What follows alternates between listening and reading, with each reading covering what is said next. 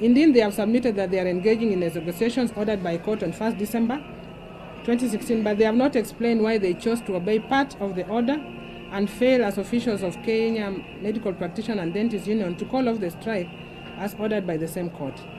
Indeed, they have also found their inability to call off the strike, which they themselves called on.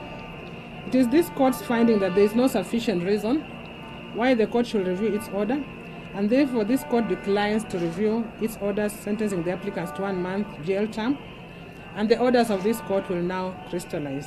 Those are the orders of this court.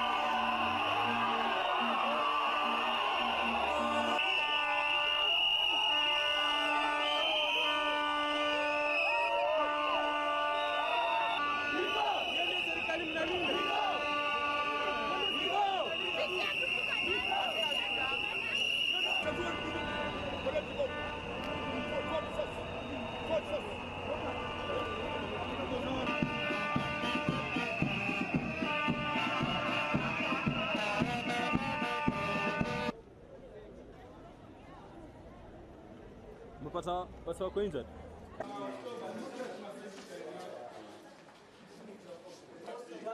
Patience. Look at these are supposed to be having patience. This bed. No. The bed are that. Yeah. This is